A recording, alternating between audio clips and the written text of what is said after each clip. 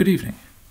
Previously, I've attempted to do the Macleod clinical examination podcasts. However, they have been put on the back burner somewhat as we focused on releasing the latest 4K clinical skills examination videos. However, many people have asked if it's possible to do additional videos whereby I explain what particular signs are being looked for and any particular nuances which might be crucial to a certain examination performance. The full Macleod chapters are quite considerable, so as a result they'll be sub-split into a history podcast where we're going to focus on all of the aspects of the conversation that you would expect to perform with a patient coming in with various different symptoms in their presenting complaint, also focusing to any particularly useful areas for clarification on a patient's past medical history, their drugs and allergy history, along with family and social histories. The second podcast/audiobook thing will focus on the examination, how to perform it, and specifically what it is you're looking for. It might seem a bit strange to split things like this. However, what you must remember is that 90% of your diagnosis is made from the history. Your examination is only there to confirm what you think you already know from your history. As an example, if a patient has come in with what we think might be pleurisy, we would fully expect them to have a pleuritic rub when we do their respiratory examination. It is not the clinical examination which is where we're getting the main diagnosis. As a result of these requests, we've decided to make a slight variation to the way we're recording the Macleod's clinical examination podcasts, particularly that we'll be recording the appropriate chapter following the production of a clinical skills video. So in this case, I'm going back to those which have already been released, and we're today going through the respiratory examination. So, with that in mind, here is Chapter 5 of Macleod's clinical examination, the respiratory system, as penned by J. Alastair Innes and James Tiernan, and now read by yours truly, James Gill. Anatomy and physiology. An understanding of the surface anatomy of the lungs and their relation to closely adjacent structures is essential for practice of respiratory medicine. At the end of tidal expiration, the dome of the diaphragm extends high into the thorax to around the level of the anterior end of the fifth rib, but slightly lower on the left. The lower anterior ribs therefore overlie the liver on the right and the stomach and spleen on the left, with the parietal pleura extending lower than the lungs on the lateral chest wall. Posteriorly, the lungs extend much lower, approaching the 12th rib on full inspiration. The lung apex lies immediately beneath the brachial plexus, so apical lung tumours commonly disrupt T1 root fibres, causing pain and numbness in the interior aspect of the arm and wasting of the small hand and the muscles. This is one of the reasons why the respiratory examination and all other examinations start off with the hands. The upper thoracic sympathetic outflow, in the same way that the hands may be affected by respiratory pathologies, so can other regions of the body. The upper thoracic sympathetic outflow to the eye may also be compromised, leading to a constricted pupil and ptosis. In the mid and lower mediastinum, tumours can invade and compromise the pericardium, atria, and the esophagus. In health, the lungs optimise gas exchange by closely matching the regional ventilation and perfusion. Airway and parenchymal lung diseases disrupt this matching, causing hypoxia and cyanosis, and commonly stimulate breathing through lung afferent nerves, leading to a history of breathlessness and tachypnea on examination. The respiratory history. Patients use a wide range of terms to describe respiratory symptoms, such as infection, phlegm, catarrh, pleurisy, and wheeze. These can be ambiguous and require careful definition to avoid misunderstanding. Wheeze may be used when describing breathlessness, or I had a chest infection may denote a breathless episode, actually due to a pulmonary embolism. As with other systems, the respiratory history should start with open questions, but should also specifically cover the below areas. Suspicious respiratory symptoms being breathlessness, wheeze, cough, sputum/hemoptysis, chest pain, fever, rigors, night sweats, weight loss, and sleepiness. In terms of past medical history, we should inquire about other respiratory diseases and all other illnesses and hospital encounters. Drug and allergy histories should include drugs causing or relieving respiratory symptoms, along with allergies to pollen, pets, dust, and obviously anaphylaxis. In a social and family history, we must make sure we have highlighted family history of respiratory disease, home circumstances, and the effect of and on disease, smoking, and an occupational history. To complete, we want the systematic review, whereby we will also check systemic diseases which may involve the lung, along with risk factors for lung disease. Common presenting symptoms of the respiratory system. Firstly, breathlessness.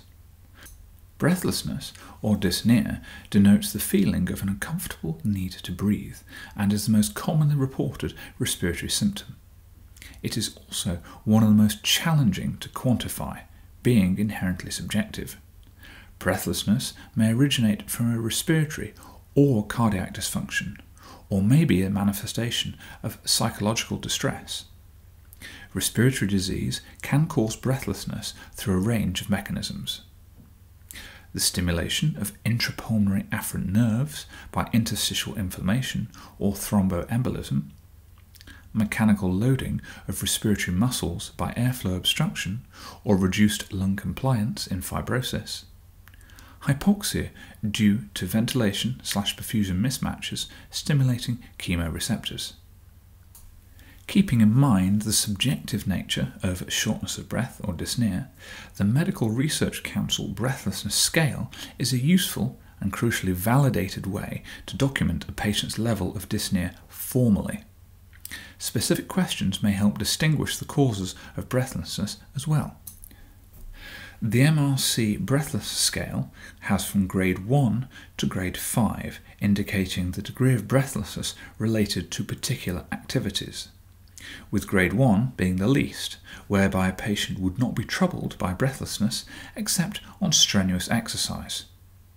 Grade 2 would be shortness of breath when hurrying on the level or walking up a slight hill. Grade 3 walks slower than most people on the level, stops after a mile or so, or stops after 15 minutes of walking at their own pace. Grade 4 stops for breath after walking about 100 yards or so after a few minutes on level ground. And grade 5 is too breathless to leave the house or breathless when undressing. The benefit of the MRC breathlessness scale means that you can discuss this with a patient. Frequently, when taking a history, you will ask a patient about their breathlessness and they will respond very. When you try to get additional information, such as how far they can walk, they will frequently respond with not very far at all. Whilst it is important to give the patient the ability to speak on their own, this information is obviously of very little use to the clinician, whereby highlighting the MRC breathlessness scale to the patient and discussing that with them may yield much more usable information. After formally assessing the breathlessness, it is important to find out additional information about the breathlessness. Specifically, how did the dyspnea come on? If the onset was spontaneous, that would lead you to think about a pneumothorax, pulmonary embolism, or possibly an acute allergy. Onset over hours is typical in asthma, acute pulmonary edema, or acute infections, whilst insidious onset occurs with developing effusions, interstitial diseases, and tumours. A good question to ask of the patient is how is their breathing at rest or overnight? This can be quite instructive for the underlying diagnosis. Asthma commonly wakes patients, whilst most patients with chronic obstructive pulmonary disease COPD, are comfortable at rest and when asleep, but struggle with exertion. Breathlessness provoked by lying down, orthopnea, is a feature of heart failure, but also occurs frequently in patients with severe airflow obstruction or diaphragmatic weakness because the weight of the abdominal contents displaces the diaphragm towards the head on lying down, compromising the vital capacity. Anxiety is a big issue in cases of breathlessness. Hence, it can be very useful to explain why the patient may have difficulty breathing when they're lying flat because of their abdominal contents pressing on their chest. Hence, why they may find greater benefit from sitting propped up or having more pillows at night than would previously have been the case. Further questioning should ascertain whether or not a patient's breathing is normal on some days. Variable breathlessness is the hallmark of asthma, while consistent daily limitations are typical of COPD. Further questions which can be illuminating in the respiratory history would be: tell me something you would do in a day that would make you breathless, and the old standby of how far can you walk on a good day. Although as previously highlighted, this can be a difficult question in consultations. At all opportunities, record restrictions on normal activities or work and the corresponding MRC breathlessness score, as this may change over time. Find out when the breathlessness comes on. For example, asthma induced by exercise frequently appears only after the exercise and during early recovery, because the sympathetic drive during exercise defends airway patency. Certain phrases in the history strongly suggest a psychological etiology of breathlessness, particularly phrases such as "I feel I can't get enough air" or "oxygen into my chest." In patients with hyperventilation due to anxiety, this symptom is frequently accompanied by a normal measured vital capacity. Associated symptoms induced by hypocapnia in hyperventilation include digital and periorbital paresthesia, lightheadedness, and sometimes chest tightness. A wheeze. Wheeze describes the high-pitched musical or whistling sounds produced by turbulent air flowing through small airways that have been narrowed by bronchospasm and or airway secretions. It is most commonly heard during expiration when the airway caliber is reduced. Wheeze must be distinguished from the rattling inspiratory and expiratory sounds caused by loose, mobile secretions in the upper airways, and from the louder, dramatic croak of stridor caused by obstruction in the trachea or large airways. This is always a hugely important factor when dealing with a patient when a person says that they are hearing additional noises when they breathe. It is vital to determine whether or not we have the wheeze, that breathing noise, on inspiration, or whether or not they're getting a sound on expiration. Any expiratory sound should be treated as a medical emergency until proven otherwise. Identifying the wheeze in a patient's history is very important, as a true wheeze is typical of small airway diseases.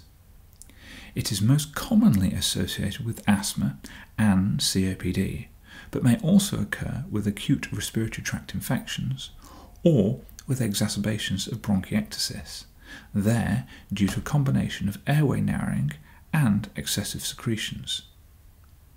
When dealing with a wheeze, always ensure you ask the following questions.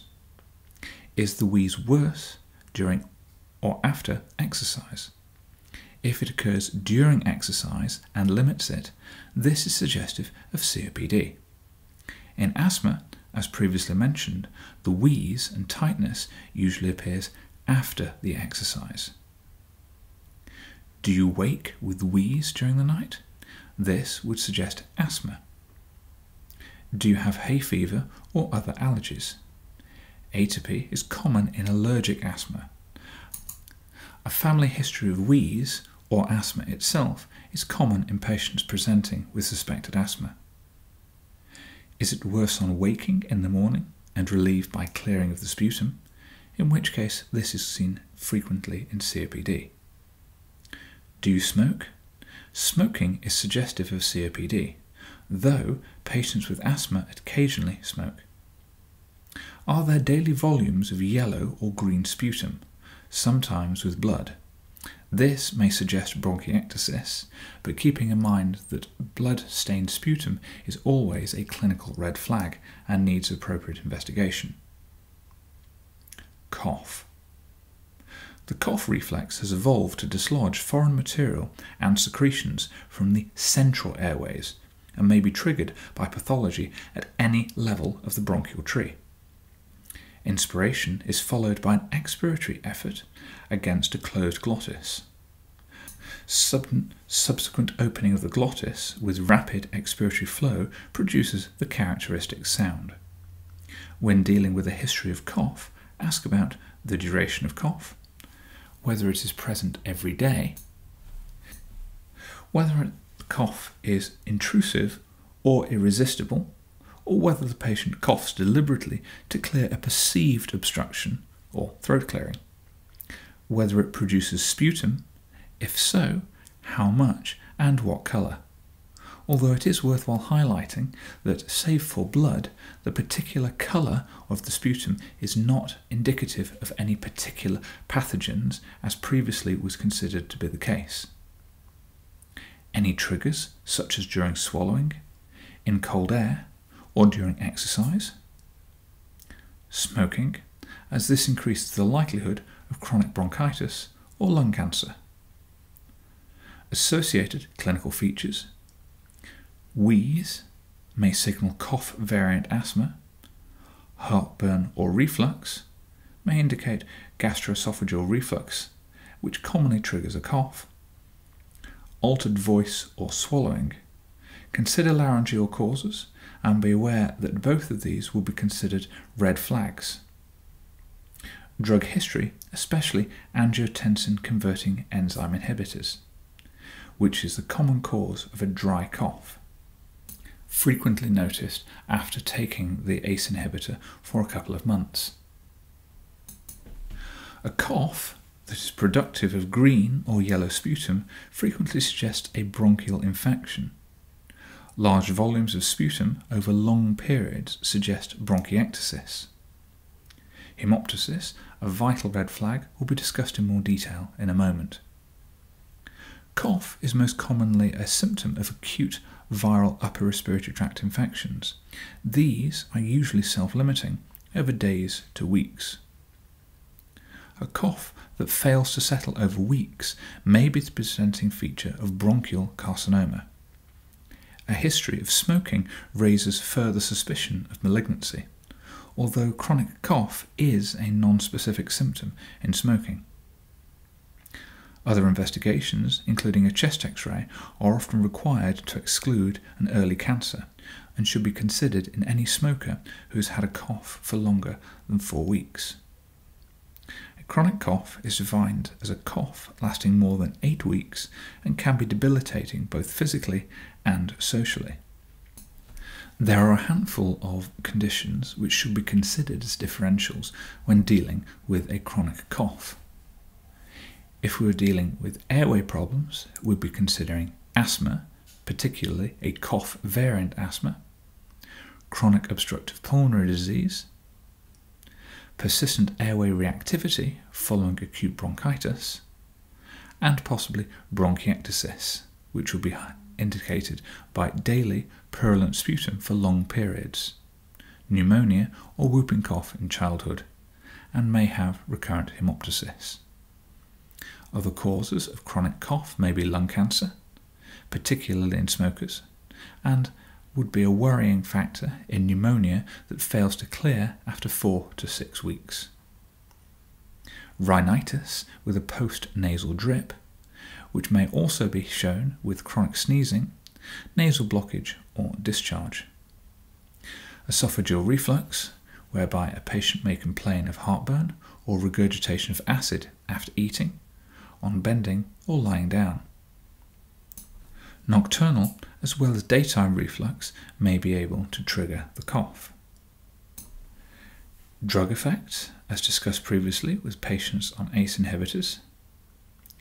Interstitial lung disease may have the presentation of a persistent dry cough, and when examining the chest, fine inspiratory crackles will be noted at the bases.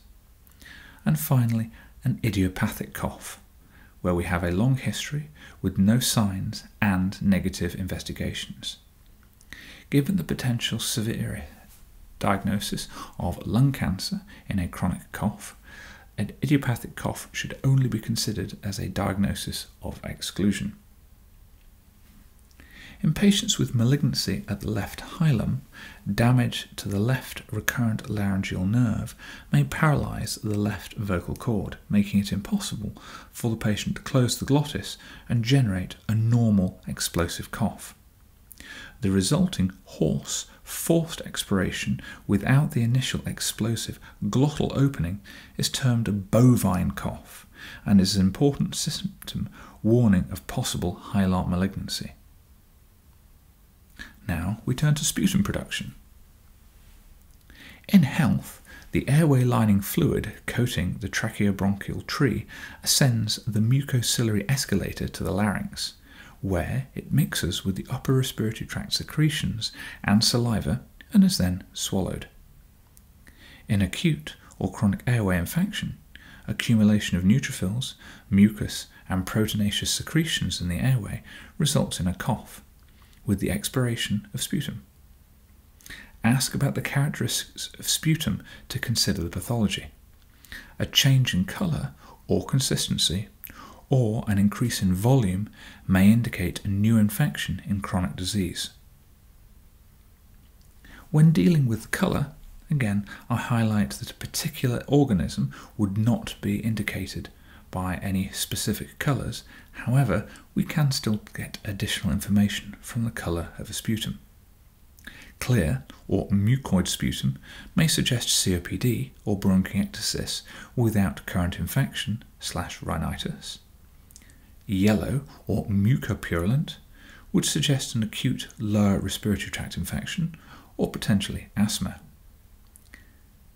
Green or purulent sputum suggests a current infection, acute disease, or an exacerbation of chronic disease, such as COPD.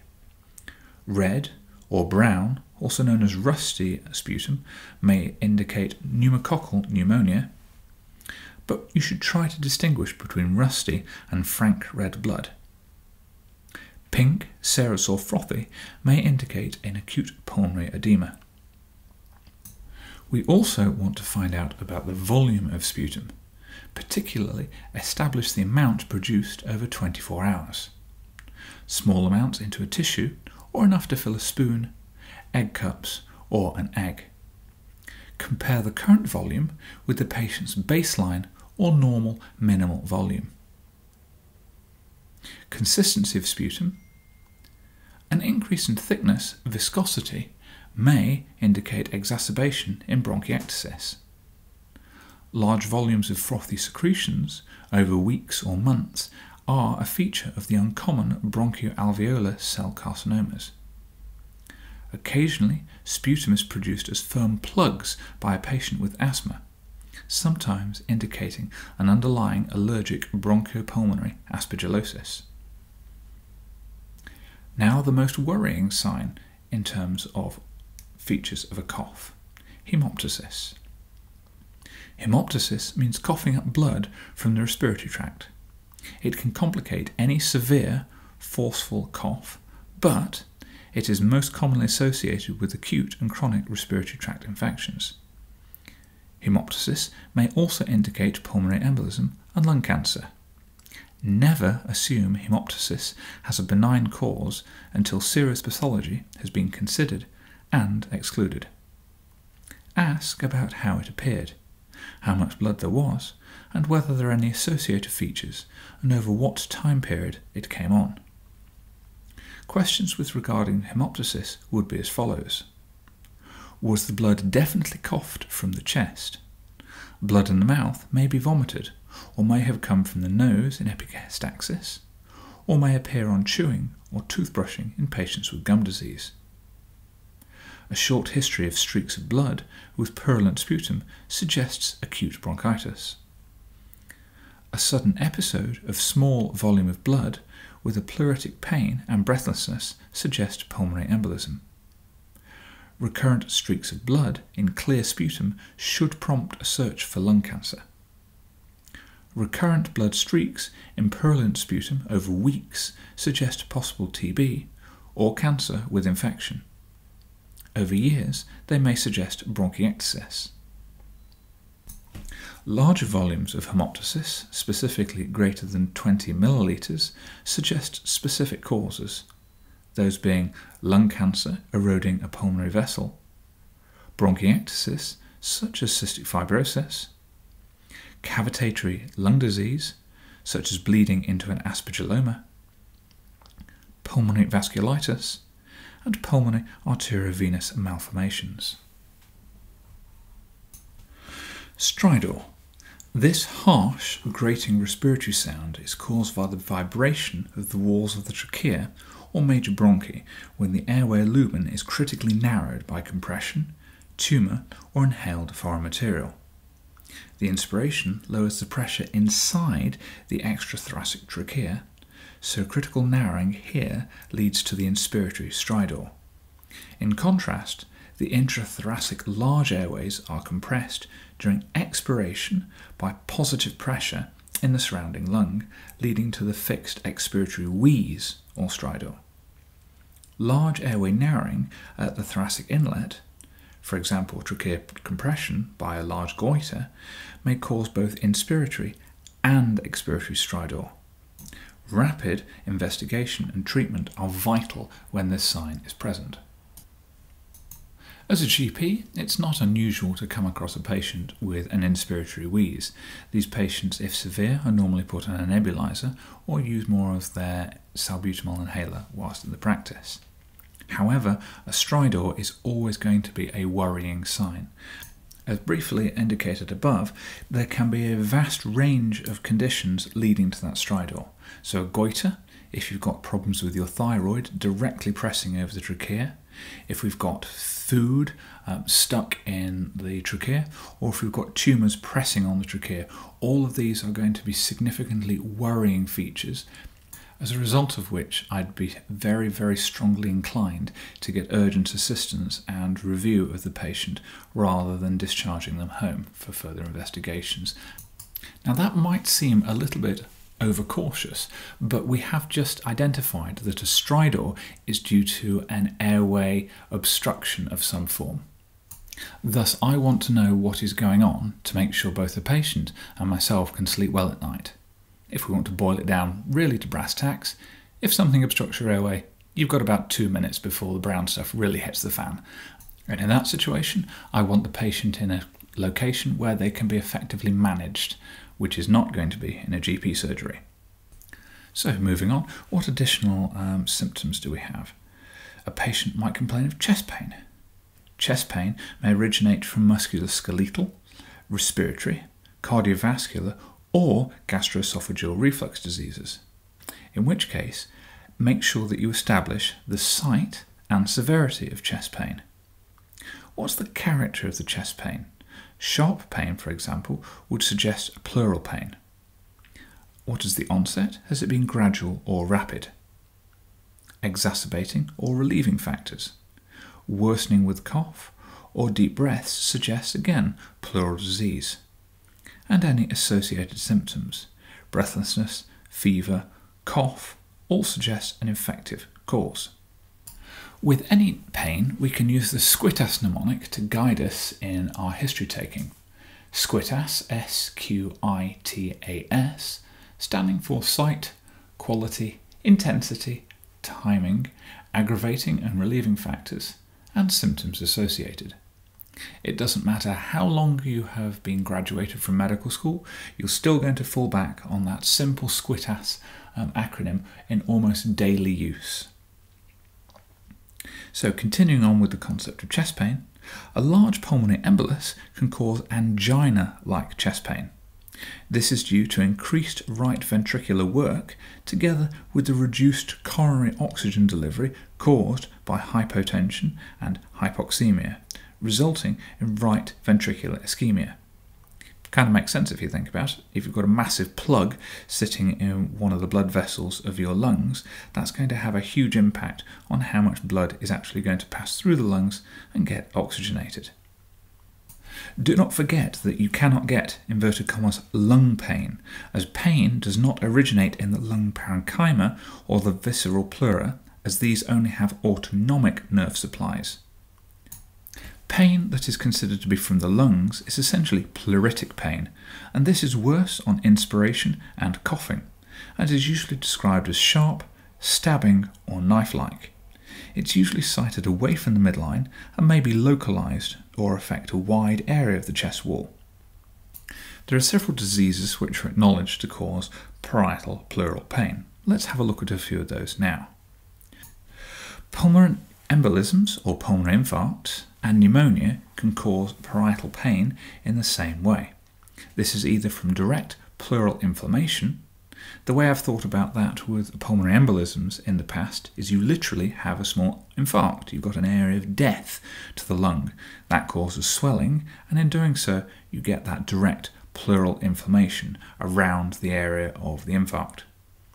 You also have adhesions with pleural traction occurring on respiratory movement in pneumonia and pulmonary emboli, both of which are going to give you a source of pain. A pneumothorax is a major cause of pleural chest pain. Here you have mechanical distortion of the pleura with the lung collapsing. And finally, and most obviously, lung cancer. Here the pleura is simply distorted by infiltration of the cancer, although the pain there tends to be more constant in lung cancer patients, rather than purely on inspiration. Musculoskeletal chest pain is common and can occur with chest trauma, forceful coughing, or connective tissue disease. The chest is characteristically tender to local palpation, and pain can be reproduced by respiratory movements and/or movement of the spine or shoulder muscles. Frequently, I have patients, particularly younger ones, who come in saying that they have chest pain and they are worried that they may be having a heart attack or having significant internal pathology. If you're able to press on the chest wall and cause the chest pain they've been complaining of, then it's frequently the case that everybody in the room can relax. A detailed history of events preceding chest pain is obviously vital, as an injury can be easily overlooked by the patient on their initial presentation. Two other common conditions which can cause acute chest pain would be Bornholm disease, an infection with an enterovirus, specifically Coxsackie B, which causes an acute but self-limiting inflammation of the intercostal muscles. Then, episodes of unilateral severe stabbing myalgia or muscle pain may develop over an intercostal space and settle after a few days. A very common diagnosis is costochondritis, also Tietze syndrome, when costal swelling is present. This is an idiopathic inflammation of the costochondral cartilages adjoining the sternum and can cause acute localized pain and tenderness. Thankfully, the pain settles there with simple analgesia, and the passage of time will ease both of these conditions. However, in clinical medicine, it is vital that you explain this fact to the patient and what the underlying pathological process is, otherwise you will unlikely alleviate their fears and result in them returning once more. Herpes zoster infection, or shingles, may start with a superficial itch or burning pain in a thoracic dermatome, which is then followed by the appearance of a vesicular rash. Pain and altered sensation may present long after the rash has resolved, often with scarring in the said dermatomal distribution. Burning, retrosternal pain may indicate esophagitis, but this can also occur with myocardial ischemia. Alteration of discomfort after eating or antacids helps distinguish esophageal pain and cardiac pain, which we'll come into in a later podcast. In terms of esophagitis, I myself have had this, and I think the best way of describing it is as if someone has taken a lightsaber, pushed it through your chest, and wiggled it around. I was using a medication, doxycycline, whilst on my elective in Africa, and unfortunately was not taking the medication quite as advised, and had occasionally missed breakfast whilst taking my anti-malarial tablets. As a result, I developed, as mentioned, the severe retrosternal burning pain of esophagitis, and can attest that even drinking fluids is very painful in those situations. Central, constant, progressive, non-pleuritic chest pain may represent mediastinal disease, particularly malignancies. Similarly, chest wall pain without trauma that is constant, progressive and non-pleuritic may suggest chest wall invasion by a malignancy. Pain-induced sleep disturbance is also a feature of malignant pains and is a very worrying sign. What you have to think about is that at night your natural levels of cortisol and inflammatory steroid hormone dip. If you have a bony tumour or an invasion of malignancy, at night the natural levels of your own steroids, your anti-inflammatories, will reduce, allowing the tumour to swell.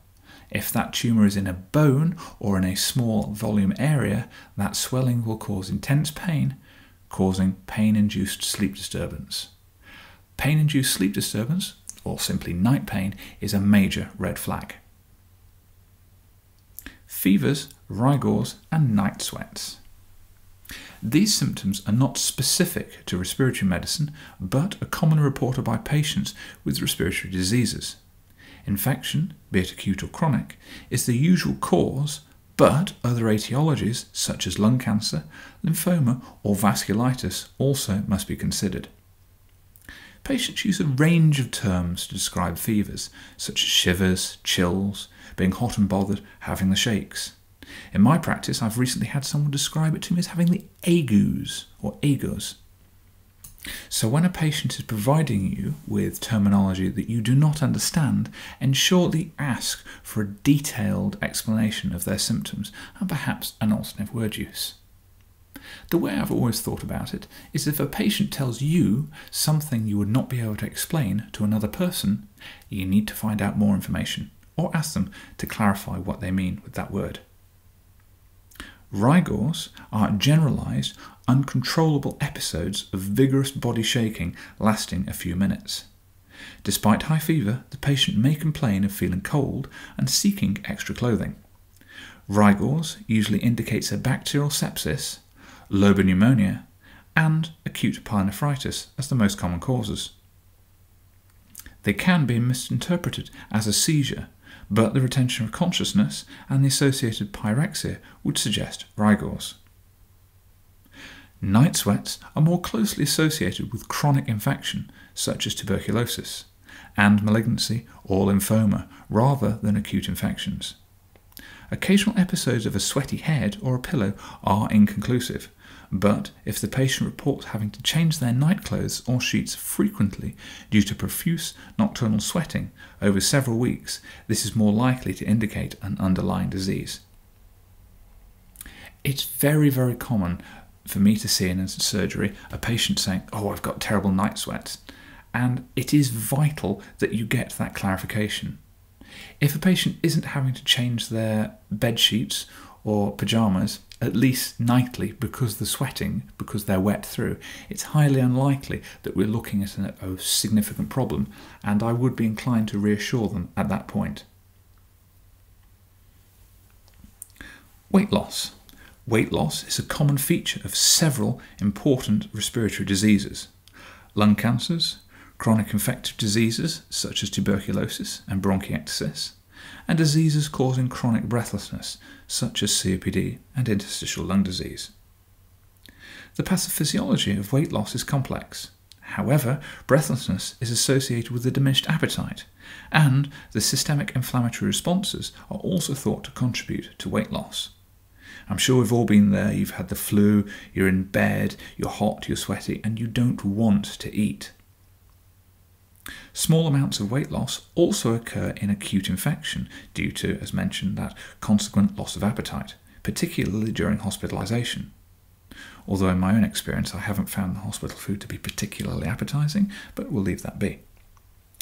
Ask the patient to estimate the extent and duration of weight loss and inquire about appetite and dietary intake.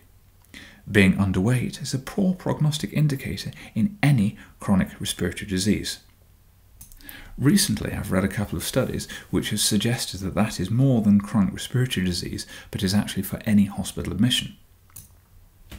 Obviously, being overweight is not good for your health. However, there is some suggestion that those who are of a slighter build tend to have worse outcomes on long-term hospital admissions. Sleepiness.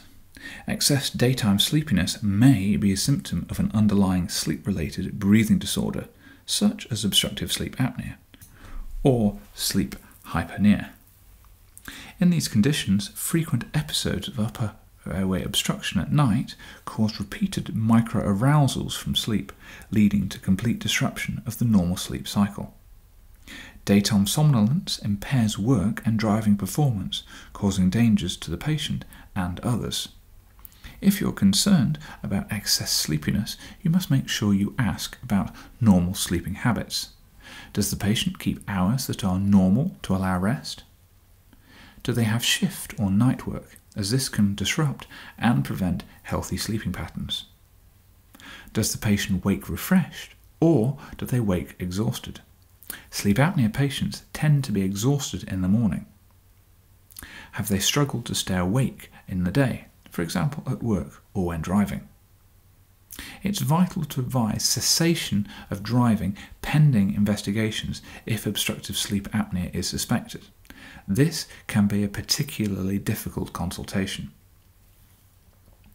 Ideally, seek a description of any nighttime breathing disturbance from a bed partner. In obstructive sleep apnea, the patient may observe periodic cessation of breathing, accompanied by increased respiratory efforts, followed by a sudden and loud resumption of breathing, often with postural repositioning, then repetition of this cycle. Validated sleepiness scores, such as the Epworth Sleepiness Scale, can be used to quantify daytime somnolence and are helpful if considering referral to a sleep disorder clinic. That pretty much wraps up our history of presenting complaints for respiratory patients. Now let's look at some of the specifics we would want to find out about in their past medical history. Past illnesses which may surprisingly be related to respiratory problems are as follows. Eczema or hay fever, due to an allergic tendency which might turn into asthma. Childhood asthma.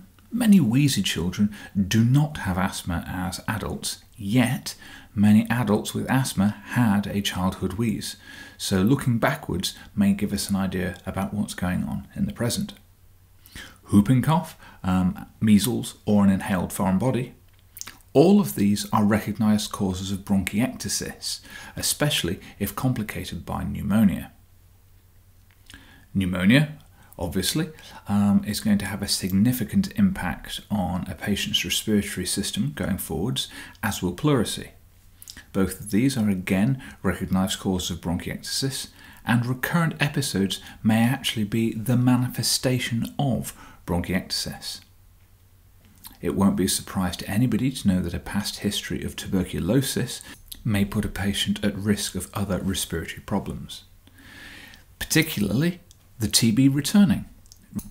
If a patient has not previously been fully treated or treated effectively, reactivation can be quite common. It's also worthwhile finding out what treatments that they had at the time, as respiratory failure may be a complication of thoracoplasty. Mycetoma in the lung cavities may also present with hemoptysis. Any of the connective tissue disorders, for example rheumatoid arthritis, may have an impact on the lungs. Lung diseases are recognised complications of connective tissue disorders, for example pulmonary fibrosis, effusions, again bronchiectasis, Are you beginning to get the feeling that bronchiectasis is probably one of those conditions that is worthwhile putting a lot of attention to for your respiratory revision?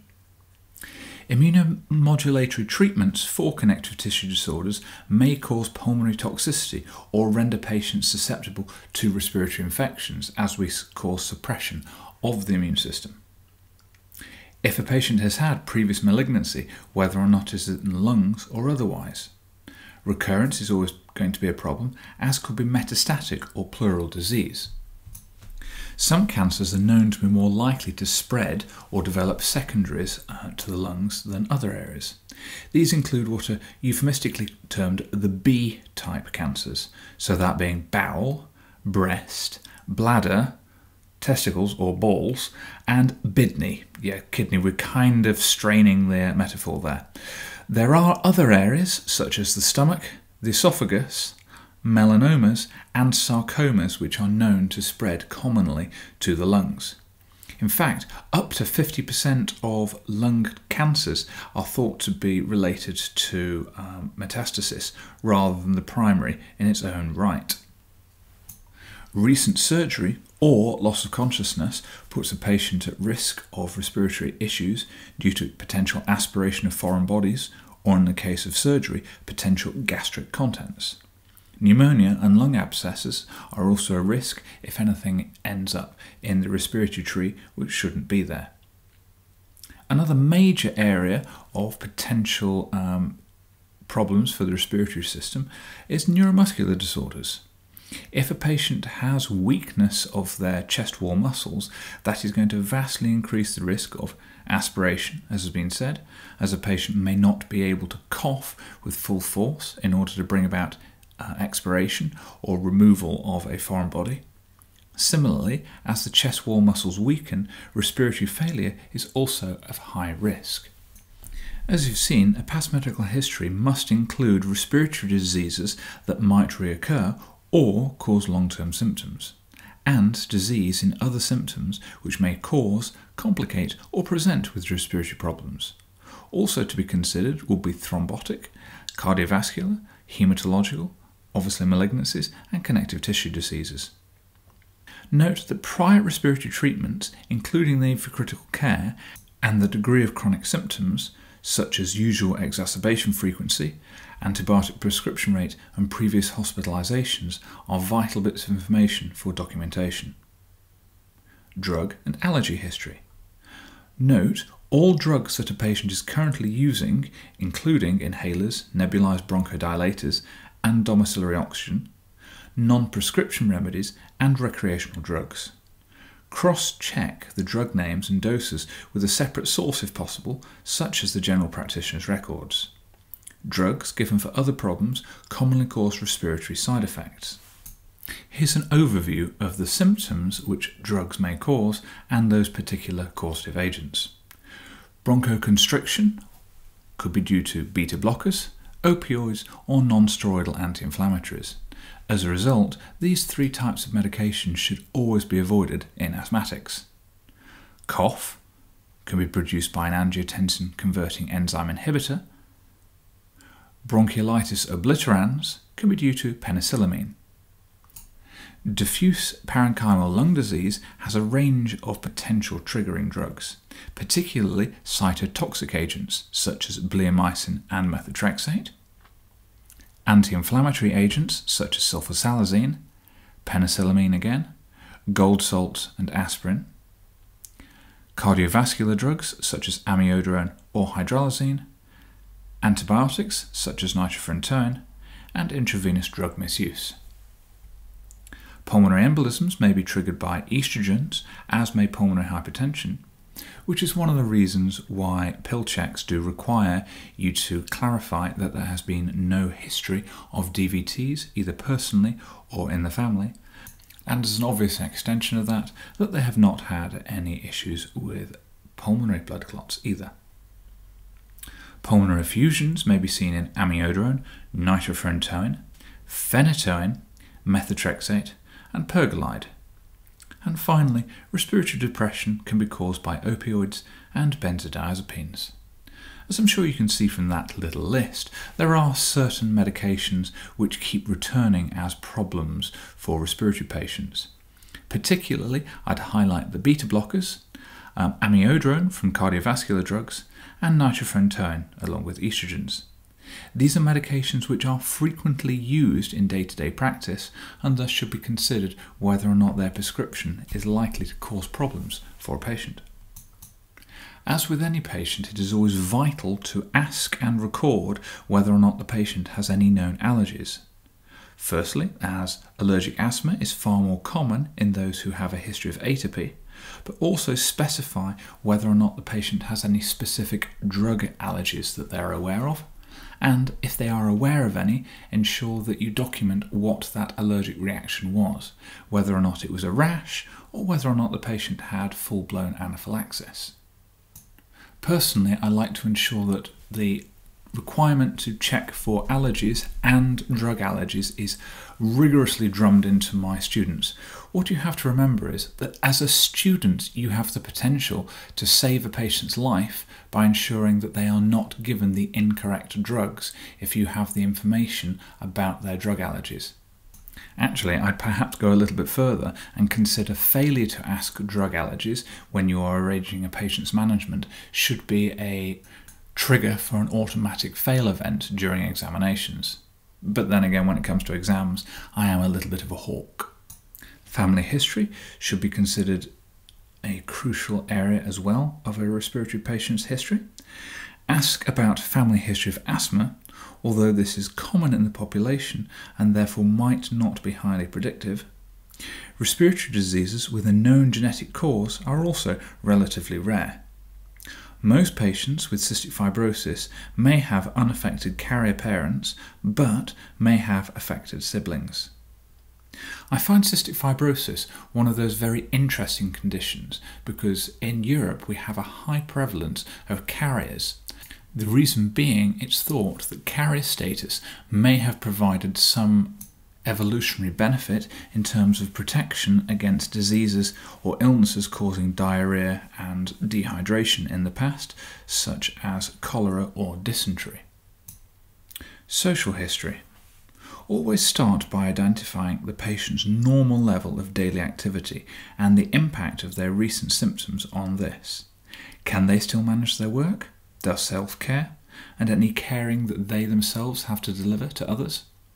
What are a patient's home circumstances, i.e. are they limited by their chronic respiratory conditions and then may become confined to their own homes? This particularly might be the case if they become too breathless to manage stairs. Always ask a patient about their home environment and what support they receive, if any, in order to enable them to function. Smoking. This is an utterly vital part of the respiratory history.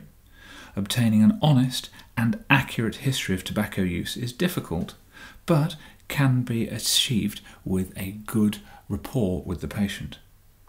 Ask if others smoke in the house as well, as this can be a major obstacle to bringing about smoking cessation. Remember to also inquire about the use of cannabis and e-cigarettes. An occupational history is normally very illuminating on a respiratory history. Many respiratory diseases are caused by occupational or domestic exposure to inhaled substances. Common examples may be a coal miner who is exposed to coal dust, then putting them at risk of progressive pulmonary fibrosis, or coal workers' pneumoconiosis. Certain factory workers, such as paint sprayers, bakers and joiners, may be at risk of asthma due to exposure of isocyanates, flour and wood dust. Similarly, distillers may actually be exposed to aspergillosis in malt and thus potentially at risk of hypersensitivity pneumonitis. This condition is also a risk for farmers and labourers who might be exposed to fungal spores in mouldy hay. If we are concerned that potential employee exposure has occurred and may be impacting on their respiratory health, it is useful to record an employer's name, the dates and duration of exposures, and whether any personal protective equipment or masks were offered and used. To wrap up, we should do a systemic inquiry asking about any risk factors such as malignancy for thromboembolism.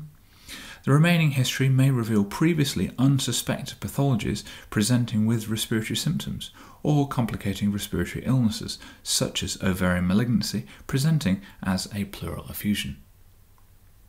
That pretty much wraps up our overview of respiratory history and the particularly important features that we would need to inquire about. I'm going to be recording the next section of the respiratory examination, that being the physical examination and how we go about doing the examination and what we're going to be looking for. I'd be really grateful if people have any comments or feedback before I get round to that recording, so that I might tweak things and hopefully make this a better learning experience for the listeners. One of the things that I am aware of is that just the history itself is currently ticking over at 55 minutes. So I'm not sure whether or not this could be cut down further, or whether or not you're happy with the detail in order to be able to pause and drop in and drop out as the listener prefers. Either way, if you could put some information about your preferences in the comments, I'd be massively grateful to you. Thank you very much in advance. Take care. Bye-bye.